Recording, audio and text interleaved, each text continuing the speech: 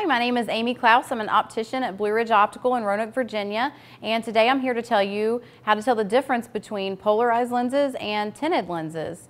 First of all, the main difference between a polarized lens and a tinted lens is that the polarized lens is going to block glare.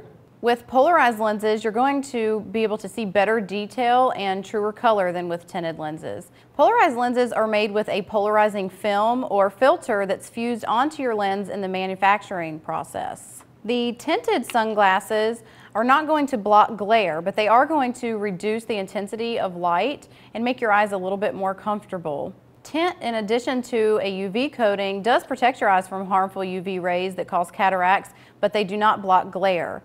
So they will have somewhat distorted vision because the tint is making things darker and not blocking the glare. So if you are purchasing some sunglasses, they will be clearly marked on the lens whether they are just tinted with a UV protection or polarized. If you just have a pair and you can't figure it out and you want to know whether they are tinted or polarized, you can always take them to your local optician. I'm Amy, and that's how to tell whether your sunglasses are tinted or polarized.